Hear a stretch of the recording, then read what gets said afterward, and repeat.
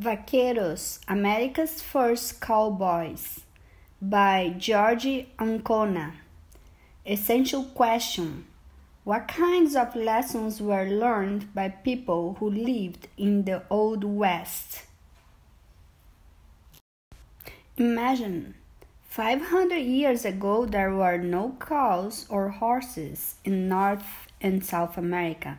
Thousands of years earlier, there had been horses, but they disappeared. Since there were no cows, there were no cowboys. Of course, today there are cowboys. It is all because of Christopher Columbus. The journeys. After his voyage to the Americas in 1492, Christopher Columbus returned to Spain. He told the Spanish king and queen of the riches to be found in the paradise he discovered. He described the native people who lived there. The royal couple agreed to more voyages. They needed gold to help pay for their expanding empire. The following year, Columbus returned to the West Indies. He brought 17 ships loaded with over 1,000 settlers, horses, and cattle. The ships dropped anchor at an island they named Hispaniola. Today, the island is shared by Haiti and the Dominican Republic. For the next 25 years, Spanish ships sailed in and out of Hispaniola. The Spaniards explored and conquered the nearby islands. The native islanders were enslaved. Thousands died of smallpox, a terrible disease for which they had no resistance. As the islanders disappeared, they were replaced by the settlers and their animals. Christopher Columbus landing on the island of Hispaniola in 1493. Hernán Cortés brought horses back to the mainland of North America. In 1503, Hernán Cortés, a Spanish adventurer, arrived in the West Indies. He spent several years helping to conquer Cuba. Then in 1518, Cortés set out with a fleet of 6 ships to explore the nearby coast to the west. On board were 500 men and 16 horses, strong enough to carry men in full armor. The ships dropped anchor near where the port of Veracruz, Mexico is today. The Totonac people who lived there welcomed Cortés. They offered to help him conquer the hostile Aztec Empire that had long dominated them. Cortés did so in 2 years. He claimed all the lands in the name of the Spanish king. He called the land New Spain. It wasn't long before the Spanish conquerors brought more livestock to the colonies. The animals were allowed to graze on the open grasslands. Many took off into the wilderness, forming large herds of wild horses and cattle. The expanding colony. The Spanish king rewarded Cortés and his soldiers with gifts of land. Throughout New Spain, they built ranches called haciendas and prospered. Accompanying the soldiers and settlers were Catholic missionaries. They had come to convert the native people. They moved north, building missions and churches along the California coast, extending the lands of New Spain. In 1540, Francisco Vázquez de Coronado organized an expedition into the northern territories. Coronado was searching for the legendary golden cities of Cibola. Along with the men and supplies, he brought 500 longhorn cattle to supply meat and hides. Review the map. What water sources run through the area known as New Spain? An early vaquero lassos a steer. The expedition never found the seed of gold. However, it did introduce the first longhorns to what is now the American Southwest. From those first 500 longhorns, 10 million had spread across the Texas plain by the 1800s. The soldiers and priests of New Spain were already acquainted with raising cattle in Spain.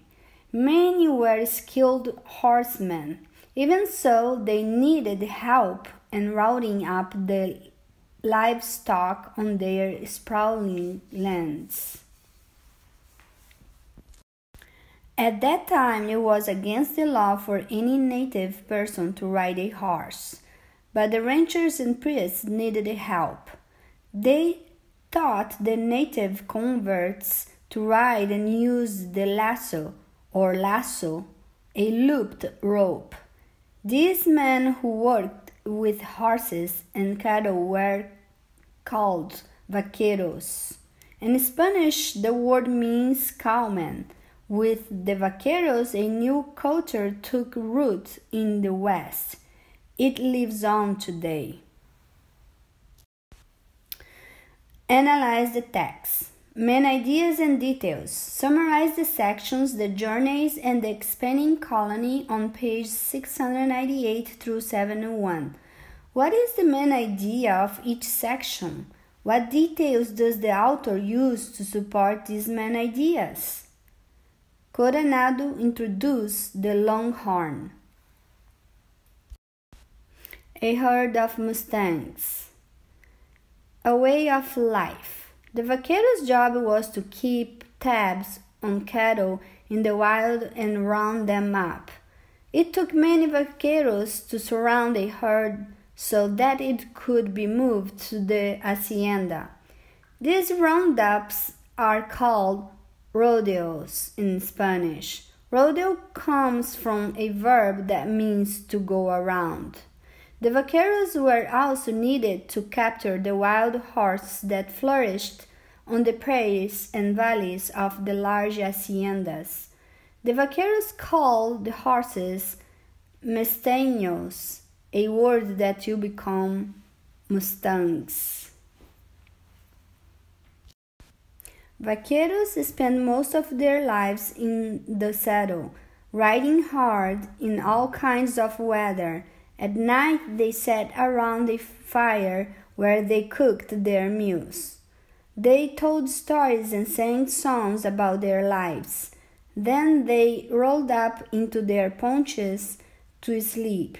From California to Texas, native vaqueros were acknowledged to be the best horsemen in the world. An early vaquero with his lariat. Doing the job, a vaquero had to cope with the rough landscapes and harsh weather. He needed the right tools to do his job. Vaqueros wore a wide-brimmed hats called sombreros. Sombra means shade in Spanish. The sombrero protected vaqueros from the burning sun.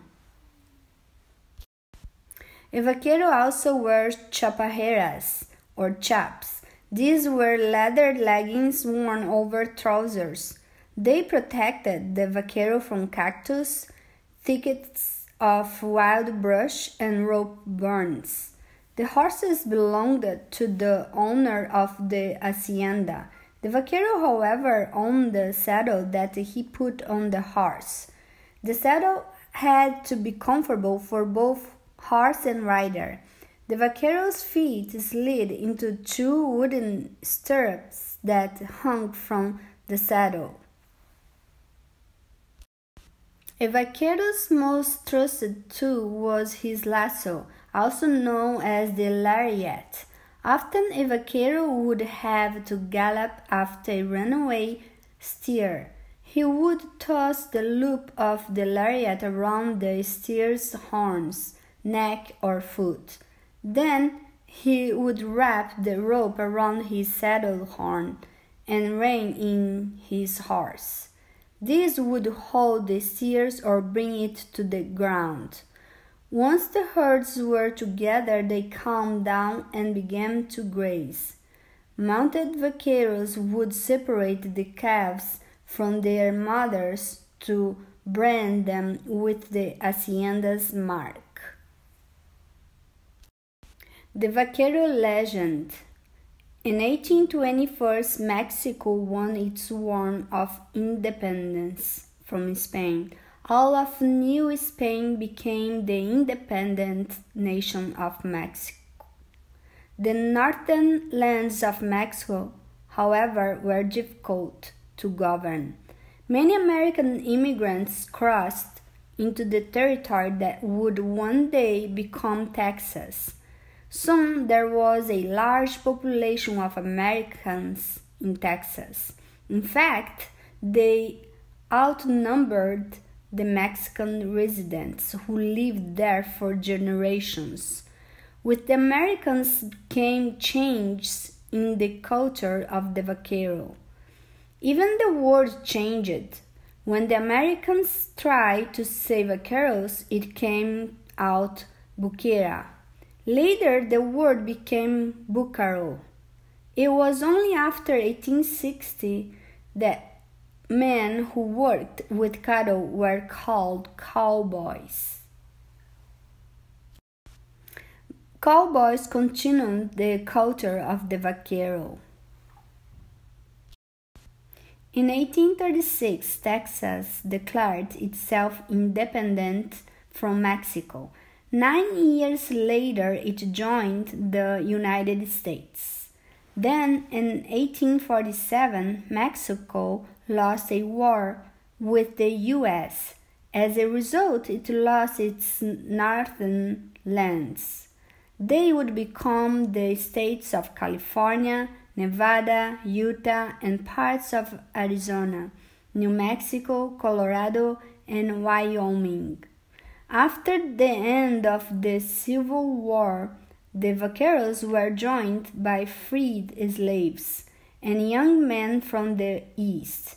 These newcomers wanted a new life in the wide open space. They had to learn what the vaqueros had been doing for centuries. The large ranches needed many men to manage the huge herds of cattle on the vast prairies. Cattle drives would take weeks to travel from ranches to railroads. From there, the cattle traveled to markets in eastern and western cities. The invention of barbed wire made it possible to build fences to keep cattle in pastures. The vaquero was not needed to ride the wide open space. Long cattle drives became unnecessary. The decline of the vaquero began. Yet the vaquero's traditions did not fade from the American imagination. At the turn of the century, the cowboy became the hero of the West. Books, magazine stories, and the early movies featured the brave exploits of the American cowboy. Cowboy movies were among the first movies made. Analyze the text and graphic features. Identify the photos, illustrations, map, captions, and headings that the author uses on pages 698 through 705. What do these features help you understand about the vaqueros? A horse rears throwing its rodeo rider. Celebrating traditions. Today, the arts and the skills of the vaquero can be seen in two countries, They appear in the charrerías of Mexico and the rodeos of the United States. Both vaqueros and cowboys pride themselves in their skills. They keep alive the traditions and cultures of their past. On September 14th, Mexicans celebrate El Día del Charro. It is a holiday of parades, church service, music, and charrerías. The charrerías is a rodeo where vaqueros can exhibit their skills. They perform with charros and charras, gentlemen and women riders. The men dress in their elegant silver-bottomed outfits and large sombreros. The women wear the traditional dress of the China poblana. Many of events performed in rodeos and charrerías are similar. Both may include riding a bucking horse or bull and getting thrown off, for example. But like the first vaqueros, the riders are ready. There is an old saying in the chorus. It goes, "There is never been a horse that can't be rode. There is never been a cowman who hasn't been throttled." The grammar may not be right, but the idea is pure cowboy. Analyze the text. Adage. The author used an adage or a traditional saying in the third paragraph of this page. Why do you think he chose to end the selection this way? What do you think the author means when he says the idea is pure cowboy?